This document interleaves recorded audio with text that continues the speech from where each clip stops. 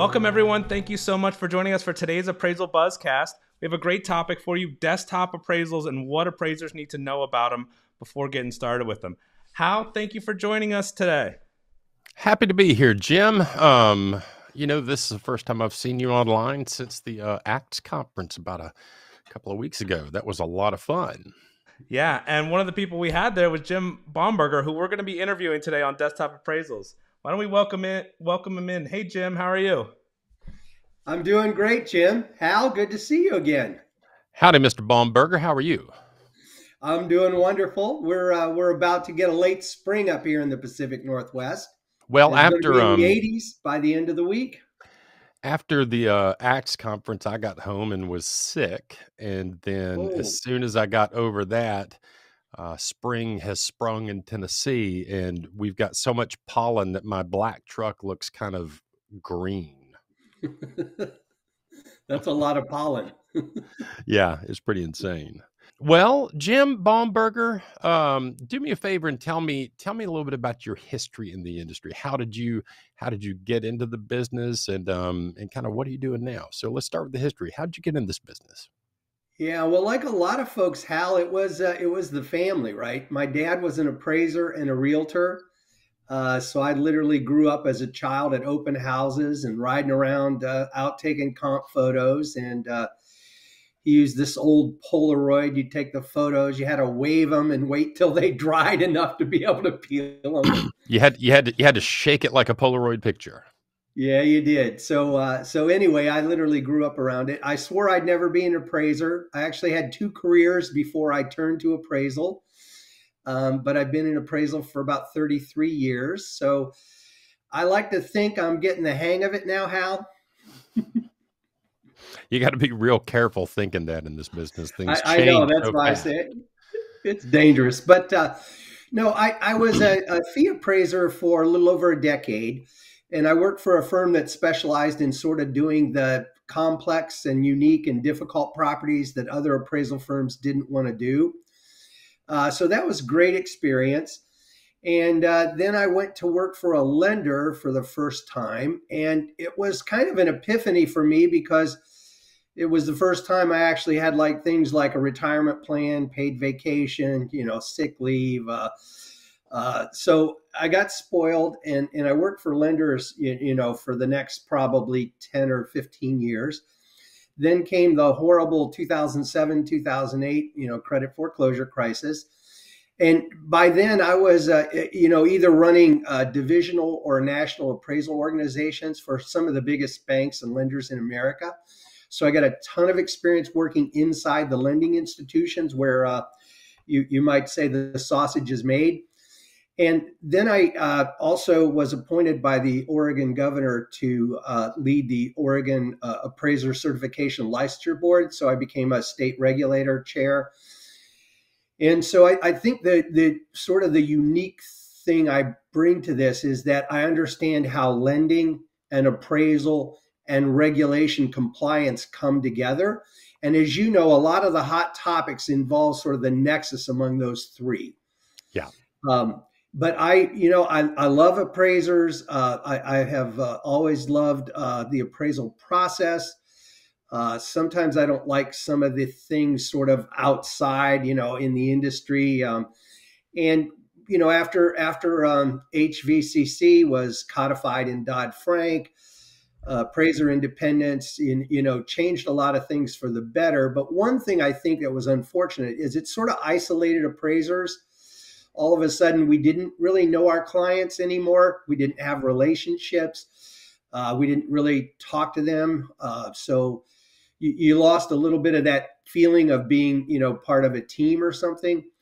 And, Hal, if I'm just going to say this, I'm not trying to be immodest, but I think I made a career for myself working in lending institutions by being able to deliver bad news to sales managers with a smile and some empathy. So sometimes I would say what I did is because we can promise great service, great communication, but the value is what the value is. The repairs are what the repairs are, right? We can't give them those. So I kind of made a career of putting a smiley face on appraisal for folks that I had to deliver bad news. I love it. I love it. And Jim, what are you doing now? What is your current gig? Well, I was running a national AMC for 5 years, and then I bought into a regional AMC, and I ran that for 5 years. And I'm happy to tell you now that I'm retired, except for I have the privilege and the high honor of working with you and the team at Appraiser e-learning. And so I've been privileged to author a couple of courses for you all, teach a little bit. And I really enjoy that a lot, not only because I like all of you personally, but I like your values as a company and how you're out there trying to support the working appraiser and help them thrive sort of in the face of what I call accelerated change. It's almost overwhelming some days, the pace of change that has hit this industry. It is absolutely overwhelming at times. And I Yes. know that a lot of people are kind of freaked out about that change, but you and I have both been around long enough to see it change and change and change again. And I know you've heard this as many times as I've heard it. In 5 years, there won't be any more appraisers. And first time I heard that was 1986. Yeah, that's about the time I first heard that. Yeah. Still not true, though. And I don't think it's going to be true for the foreseeable future. I agree with you 100%. Let's take a quick moment and give a shout out to one of our sponsors, and then Jim Baumberger and I will come back and finish up our conversation. The Appraisal Institute recently launched its Instagram page, AI's latest presence on social media, joining Facebook, Twitter, LinkedIn, YouTube, and the Face Value podcast.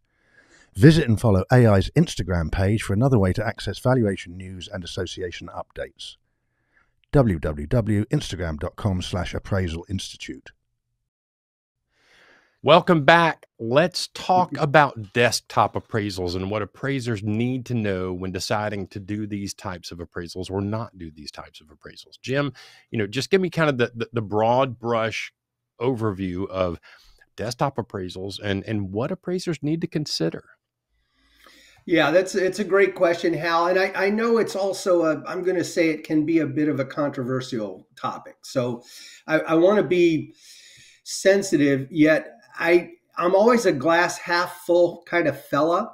So in the face of change, I'm always sort of looking, okay, so, there's a door closing. What door is opening? Where's the opportunity? The reality is I almost view this as like, advanced technology, these 2D scanners, these remote inspection apps, big data, if you will.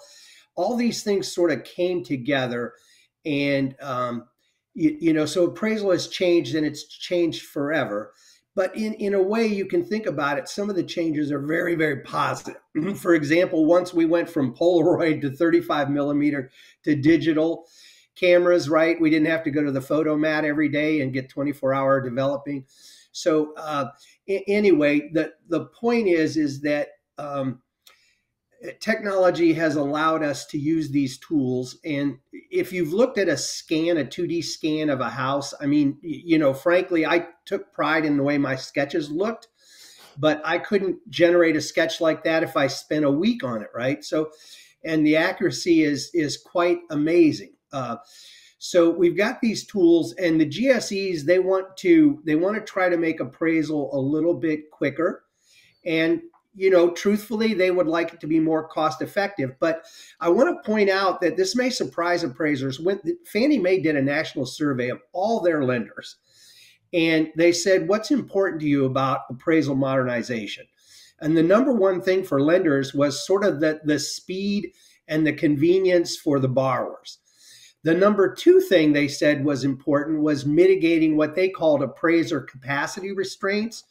So we have plenty of appraisers in normal volume or low volume, but we saw in 2016, 2017, we saw again in 2020, heading into 2021, we saw that when there's record high volume, the reality is the static number of appraisers can't keep up in the higher volume periods. So the lenders said, number one is we want it to be quick and easy for the borrower.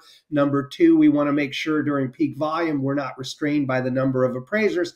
And number three, they said, we hope there's some cost savings. So actually from the lenders themselves, cost savings is way down their priority list. They're not necessarily worried because, as most of us know, the price of the appraisal is a pass-through cost for lenders. So what I think appraisers need to do is master this advanced technology, kind of leverage it to their benefit so that they produce a better quality product and use some of the computer analytics that are built into their software now to justify market extracted adjustments and present values that are more strongly supported. So I think for appraisers, it's sort of embracing the change. And then perhaps as we go through this, we can talk about some of the common concerns that appraisers have. But I think it's, embrace this technology and you'll continue to thrive and be relevant. Jim, I had an employer years ago said to me, he said, I went out and spent a lot of money on my first digital camera.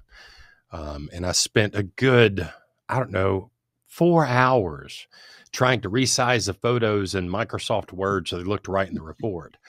And I printed the report out and I was so proud of it. And he said, oh, no. You've got to go out and take real photographs of this property. We will never see a day when digital photographs work for appraisals because it's too easy to manipulate. And that was 20 years ago. Right. And now I don't know a single person that uses film photography for appraisals. And when it comes to, people lost their mind when laser measurers came out. Oh, yes. And they got over that. And now these, Kubicasa, Remote Val, all of these apps that use the LiDAR function in a smartphone to gather information and put a sketch together. It's amazing. Like you said, they're the prettiest sketches I've ever seen. And more importantly than being pretty, they are remarkably accurate. Yes, they are, Hal. And then for someone like a trained appraiser, when you look at them, you can actually identify functional obsolescence, which, as you know, you cannot do in a traditional appraisal sketch. So right. It's the a other lot of powerful information. Another thing I've noticed is actual appraisers, if the software doesn't catch a room, actual appraisers know when something is not right on the sketch. Like, wait a minute, I need to go scan that room too. Mm-hmm. Yeah. Well, let's do this. Let's take another quick break and get a shout out to our other sponsor for today, and then we'll come back and wrap this up. Since 1978, LIA Administrators and Insurance Services has been offering E&O insurance to valuation professionals. LIA applies superior customer service, exceptional liability education from Peter Christensen, and unparalleled claim defense managed by Claudia Gaglioni. LIA offers errors and omissions, commercial bonds, general liability, cyber liability, and real estate agents and brokers E&O. Visit liability.com or call 800-334-0652. Welcome back, everybody. I'm Hal Humphreys. You're listening to Appraisal Buzz. I'm joined today by my good friend Jim Baumberger out on the Pacific Coast. Jim, you've got a new course coming out on appraiser learning. And as you said in your introduction, you've retired, but you're now teaching with appraiser learning. We're tickled to have you here because, folks, if you've not taken a course from Jim Baumberger, he is one of the best presenters I've ever seen. He's so good at taking complex concepts and putting them into terms and slides and things that help it be sticky and help you understand it and help it stay with you. So let's talk about your class. So you've got a self-paced option that's it's basically asynchronous. It's online. Appraisers can log in and take that at their own pace. But you've also got live Zoom class offerings where you sit in a Zoom classroom with the appraisers and walk them through the material. I think the next one is on May the 9th. Is that right? That is right, Hal. And it's just like you and I here. I mean, I'm a big fan of the classes being more dialogue. So, I'm hesitant to just lecture. So we basically, as you said, we're going to walk through this all together. I love when people have questions, even when they share a little, quote unquote war story. It really enhances the learning for everyone. Yeah. And then you couldn't be more accurate. I mean, this is sort of like navigation 101.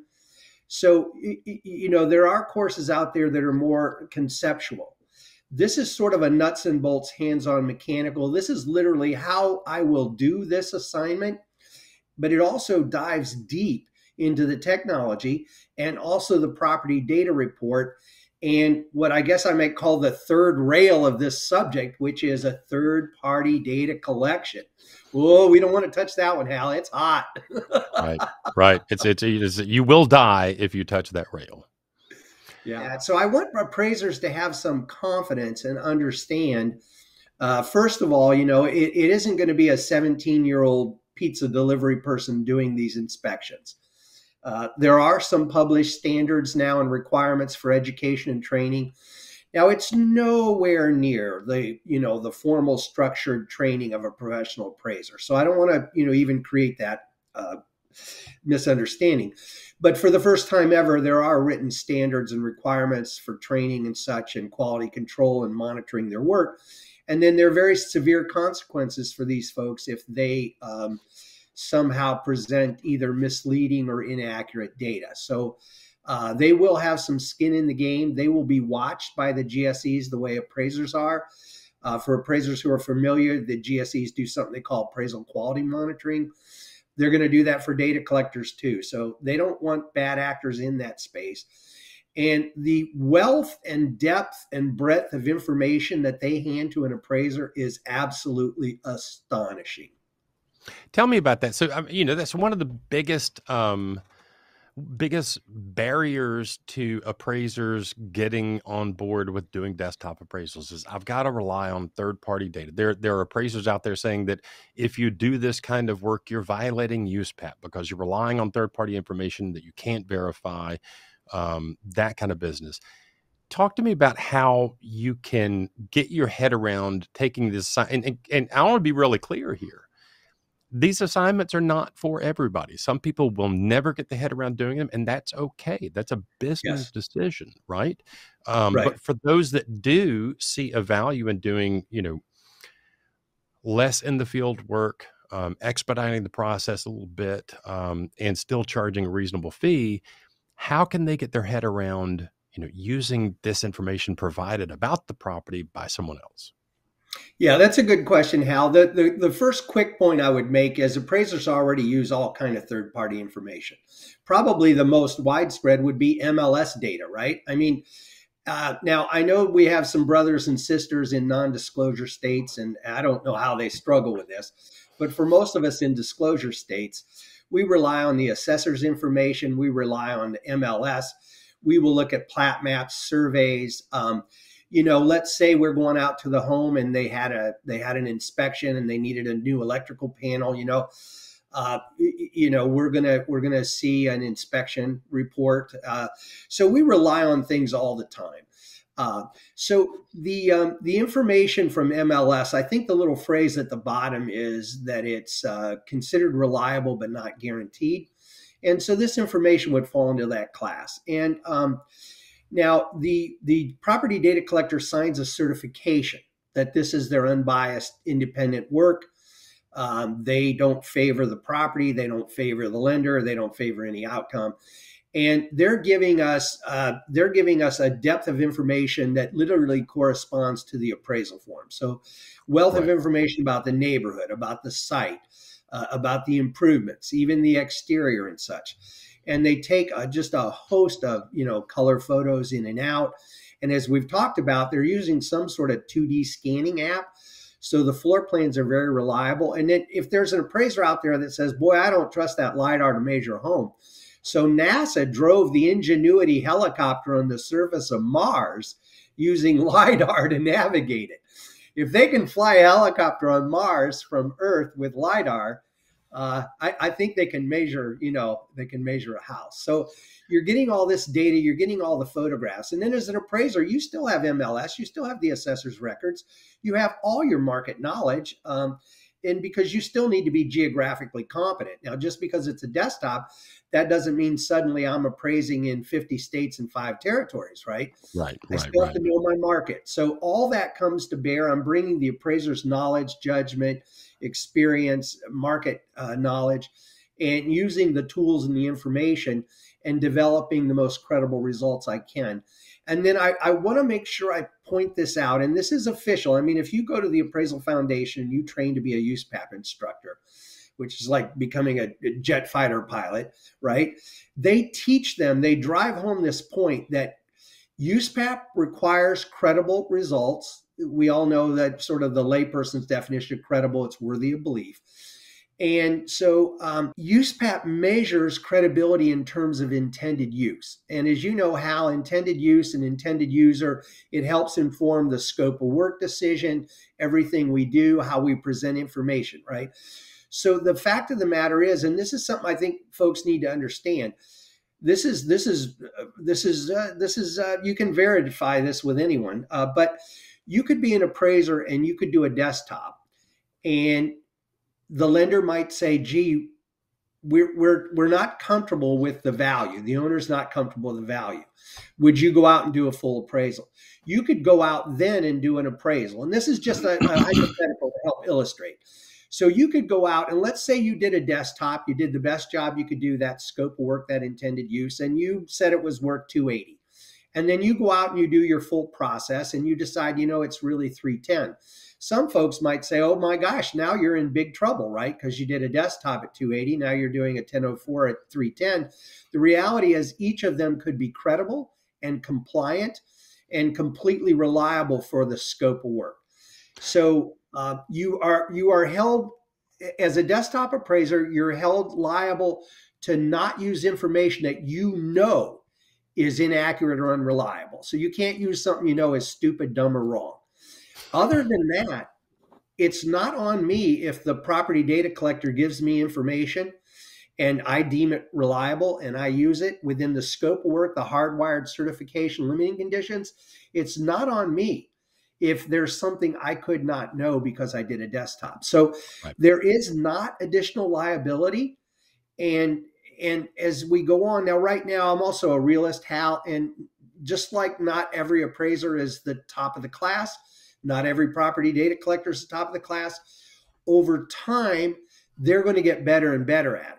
And appraisers are going to get better and better at leveraging that information.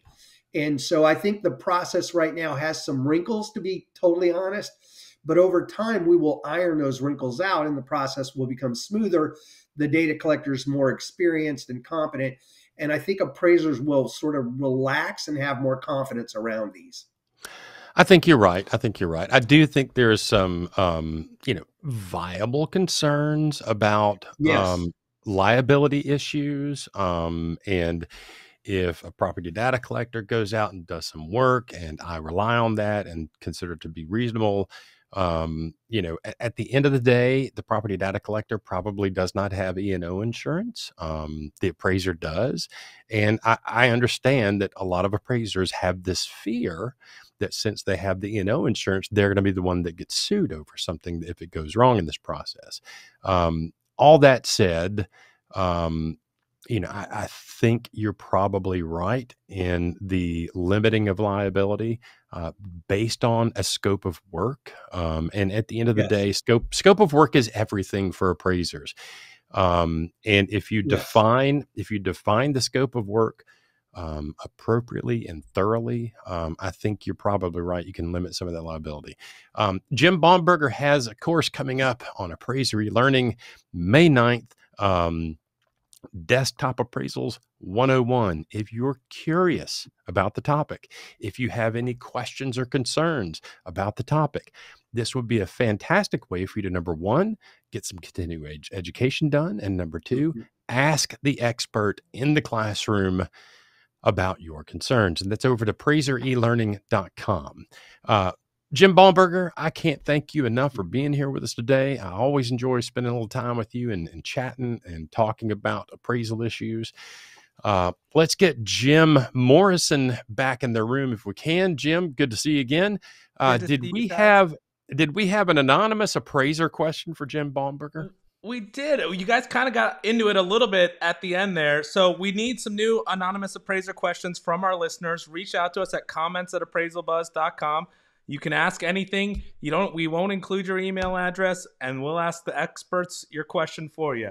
But this question, it says, I won't do hybrid appraisals because I'm not willing to put my E&O insurance on the line for something that someone else messes up. So you guys kind of touched on that right at the end. So, how should appraisers react to that? I'm gonna take the first stab at it, because I think Jim and I may have a little bit of a disagreement on this, and I don't think it's a thing that's going to end a friendship. But I have concerns about that very same thing. I have the fact that most property data collectors are not going to have E&O insurance. Anytime there's a lawsuit filed, they're going to go for the E&O insurance first, and the appraiser stands to be in the way there. So I think there are some concerns there. I do think that as an appraiser, if you define your scope of work properly, you can avoid some of those issues. Jim, what are your thoughts on the question? Well, we probably do slightly disagree on that, Hal, and it definitely will not end the friendship. So I'm trying to be sensitive, but as you know, I also like to tease around a little bit. So I'm not always the most serious. What I guess I would say is in my career, I worked with appraisers that had what I call the bunker mentality. They felt they were appraising in a bunker. They're always taking in fire. And, everything is sort of a concern about litigation and a concern about losing your license to the state board. And generally speaking, I rely a lot on the scope of work that you said. Basically, you tell them what you did, you tell them what you didn't do, you tell them what it means. And I believe that if you practice ethically and you do the best job you can based on the information that we all rely on every day, we all rely on third-party information every day to do our work. You do the best job you can, you're honest about it, and I really think that is the shield that keeps you out of trouble. And then if you take the time to read the hardwired certifications that the property data collector signs, it literally says, paraphrasing, right? If I give you bad information because I'm incompetent, or I give you bad information because I'm a crook, I could be fined and I could be imprisoned. Yes, imprisoned. I could go to property data jail. So the certifications they sign are very harshly worded in that regard. And so I think based on scope of work, based on the certifications, based on what you're signing when you sign a desktop appraisal, is there liability? Yes, but I don't think there's any more liability than in a traditional appraisal assignment. I really don't think the third-party data collector exposes you to all that additional liability. I think it's about the same. So just be honest, do good work, and that's your best defense to stay out of trouble. I mean, my argument has always been when it comes to, and you've seen, Jim, you've seen at these classes in the past where they talk about, here are the 5,862 ways you're going to get in trouble with your state regulators. You're going to fine for this. You're going to lose your license. If you do this, you go to a USPAP class. I remember some USPAP instructors back in the day, just like by the time you left USPAP, you wanted to find any other line of work than appraisal because you're terrified that you're just going to go to jail for some mistake you made. Here's the thing. I think about it in terms of the good faith principle. Approach the work in good faith. Do, analyze and consider your competency and your credibility, and approach every job with good faith and do the absolute best job you can. I talked to an appraiser in Jackson, Tennessee, probably about 3 months ago, and there was some discussion in the classroom about desktop appraisals and hybrid appraisals. And some of the appraisers like, I'm never going to do that. That's just rah, rah. And one of the older guys, he looked at me and goes, here's the thing. I'm in this business to make money. And if this is a business model where I can make decent income, I'm going to do it. So again, I think at the end of the day, it's a business decision for individual appraisers. Agreed.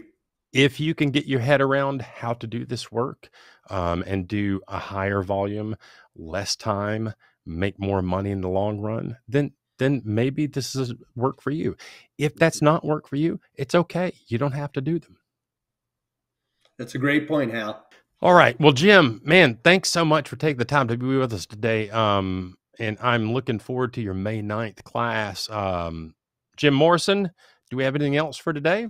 Well, we will have the links for anybody that does want to check out that class. They'll be in the description below. So anybody that wants to check it out on May 9th and live, or if they want to do it at their own pace as well. Thank you so much for joining us, Jim. We really appreciate it. All right. And I hope to see you in my class. Well, you might see me in your class as well. Good. That is your Appraisal Buzz. I'm Hal Humphreys for Jim Morrison and Jim Baumberger.